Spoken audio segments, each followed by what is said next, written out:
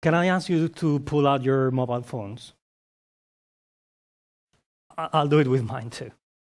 Open a browser, go to the YouTube page,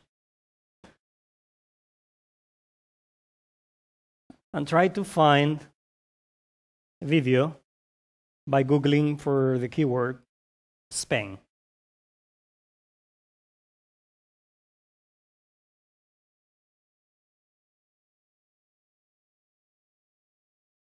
Now, can you try to click on the first video that you got, the first result?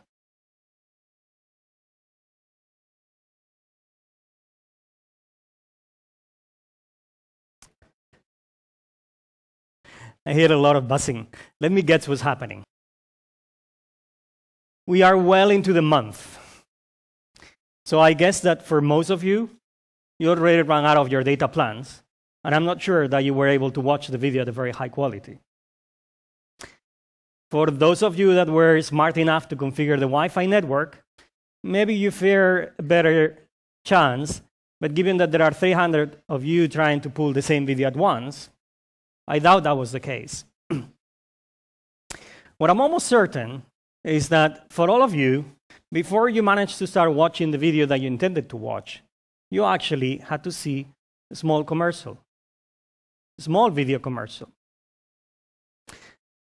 And have you ever wondered what happens when you, on that video, what happens between the time that you click on your mobile phone and you start watching it? Well, let's imagine for a moment that you're connecting to the local Wi-Fi network. What happens when you click in your mobile phone is that you connect to that wireless router up there. The wireless router connects to a router that is sitting somewhere in Plaza Catalunya and connects you to the city network, that then connects you to another router that is sitting somewhere in Madrid, that connects you to the national network, and then it goes to either Amsterdam, London, Paris, through the international network to land normally in some Nordic country. Nordic countries that host large data centers, spaces where there are a lot of computers that are probably hosting the videos that you're trying to watch. Why in such places? Because you want to keep the temperature down, you want to keep the cooling down, so you keep the cost down. You end up basically landing into a large refrigerator.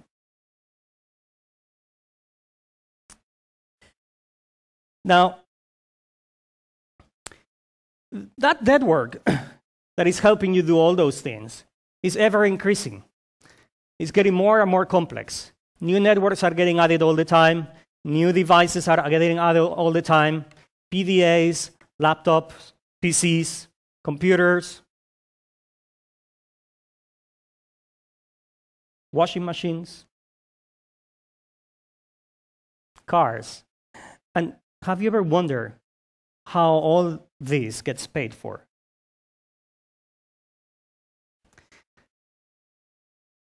At first, you might start thinking, well, I pay with my monthly bill.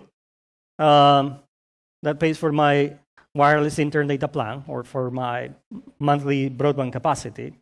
But that is only part of the question. The same complexity that runs the internet today also runs the finances of the internet. And yes, you pay with your monthly bills, but the internet also gets funded through public institutions, through universities, through research centers that set up infrastructure. It also gets funded by large corporations that cover uncover areas or rural areas, or that provide free hosting services for bloggers to post on their sites. And finally, it also gets paid for by your data, by your personal data, by your privacy, by your data souls. And I would argue that we are entering a perfect storm. A perfect storm is one where multiple components come together all at once and create a result that is much bigger than the sum of any of its individual components. It tends to happen, for instance, in the weather when there is a lower pressure front that is coming in one direction, and then you have a high pressure front coming in the opposite direction. They both meet, and then they create a storm that could sink the biggest of the boats.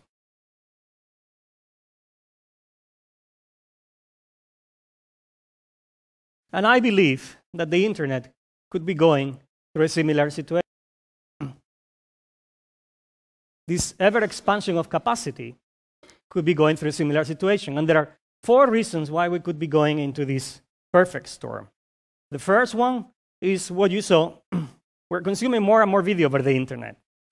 The second one is we're consuming video over the mobile internet, and wireless capacity is limited. The third one is that we're getting very used to paying flat rates with all we can eat. And the fourth one is that as individuals, we're getting very used to sharing a lot of our data, our social activities online. Now, one could think that technology could solve all of this, that we just need to sit, wait, and that it will magically get solved. I've spent most of my professional life building a better internet, a faster one, more scalable one. And something that I'm noticing is that at a certain point, we hit some hardcore limits, limits that are not technology dependent, where these large data centers, these networks, they need to be managed, sustained 24/7 with security personnel, with engineers, cleaning, operations. And they also need to be cooled down, and they need to be powered to the electricity. And unfortunately, the cost of personnel and the cost of energy are not coming down at the same speed at which Moore's law's capacity is improving. That's saying that capacity doubles twice every year. And even if magically we were to find the technology that is going to solve this problem, we as users, we are so good at using everything that we have in front of us. If it is not high definition video, it will be 4K. And if it is not 4K, it will be 8K. The bottom line is that we're getting to a point where we will need to revisit some of the paradigms of how we got here. But at the same time, we will need to rethink very well how we keep the internet open and how we keep control of our privacy.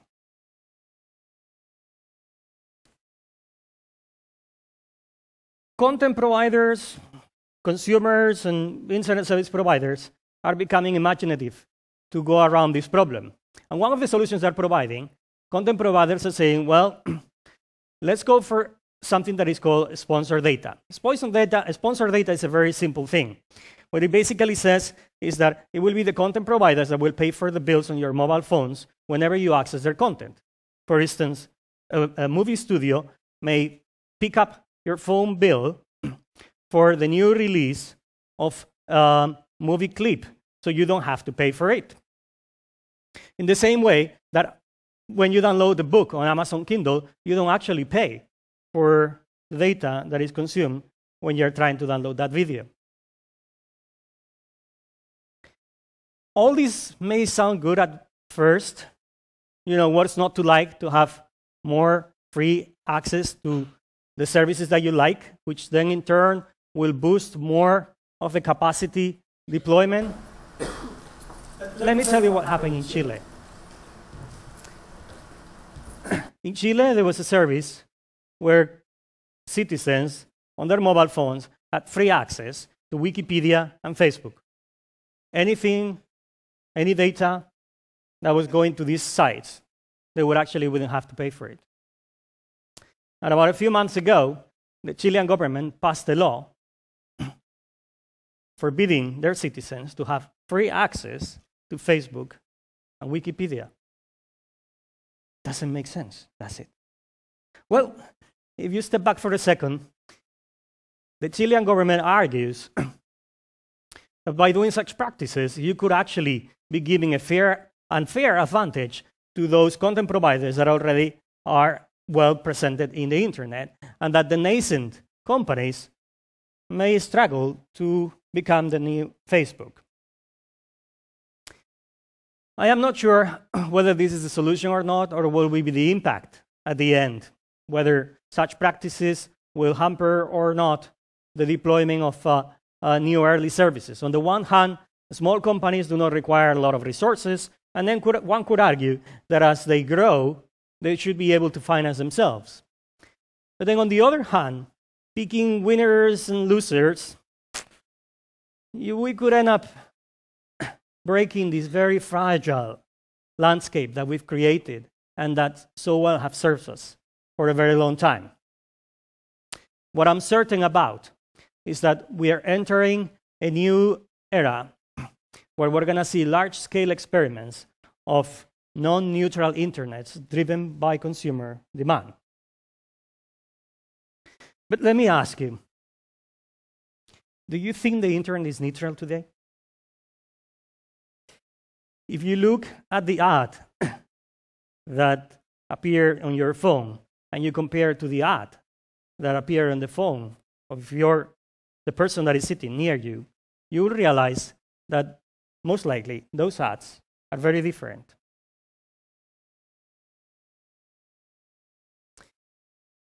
The internet is full of ads, advertising and e-commerce, which pays for a large portion of it. And internet advertising, as opposed to traditional advertising, is very different, has very different properties. Traditional advertising is the one that happens on TV, that happens on newspapers, that is based on big data, is based on large statistics, consumer reports, large trends. But when you see an ad on TV, the TV doesn't need to know which channels you browsed before. And when you see an ad on the newspaper doesn't need to know which are the newspapers that you read before that one. The internet is very different. It relies on personalized advertising. Personalized advertising that caters to the needs of individuals, to caters to very niche consumption, that tries to match together a sea of small to individuals. It goes of the organization. It caters to the online shop in Barcelona trying to sell a snowboard, or for the local travel agency. But if advertisers, wouldn't have personal information about you, it would be almost impossible to match you with the right that you're trying. In fact, if you look at advertising today on the internet, the top 10 advertisers are not on the internet that much. They only account for about 5% of Google's ads revenues. But for internet advertising to work well, they do need to know about your intentions. They do need to know about your preferences. And that happens through your browsing profile, through your search queries, through your location information. And yes, you may feel unease about knowing that the ads that you're watching and that are sending you to some e-commerce site, so they are steering you to buy a certain camera, or they're steering you to buy certain clothes. But at the end of the day, it's a lot of what is paying for the free videos, newspapers, a lot of the online sites, and a lot of the infrastructure that is hosting it. The cloud. Amazon, being the largest retailer in the world, is the company that ended up inventing the cloud. And the problem is that there is a very fine line between personalizing your experience and breaking your privacy. There is a very fine line between giving you a good service and taking your data soul and selling it to the devil. Research in our lab has shown that if we're not careful, we could end up with an internet that is different for the rich and an internet that is different for the poor. An internet that is different for Mac users and that is different for PC users, where cheap flights get hidden from Mac users and shoes cost 20% more if you just happen to read Forbes magazine. Basically, an internet that is more expensive depending on who you are. And the problem is that the internet is a shared resource. It's a shared resource that we all use and that we need to take very good care of it. It's a resource that if we don't take care of it, we may end up in the tragedy of commons, depleting the most valuable resource, which is people's trust. And I think over the coming years, we're going to have a lot of important discussions because the different elements of the storm are coming together, and we will have to discuss about alternative ways to keep the internet open. An internet tax service, more competition, corporate social responsibility from large companies, and a donor system. But the more worrisome part is how we're going to keep your privacy from being eroded. I think we're going to move from an era where rather than discussing so much about net neutrality and bits and bytes, we're going to start talking about data neutrality, about keeping control of your data soul and making a good use of it. So while you are alive, you can take that data and use it for the best use for yourself. And when you die, you can leave it as a data will to your children.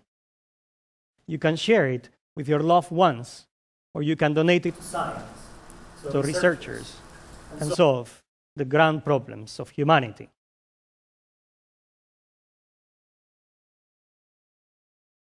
I think we are at a turning point, and we'll probably need to open a number of discussions about the type of internet that we want and what are the solutions that we will need. But I'm certain about something. It is very important that we step back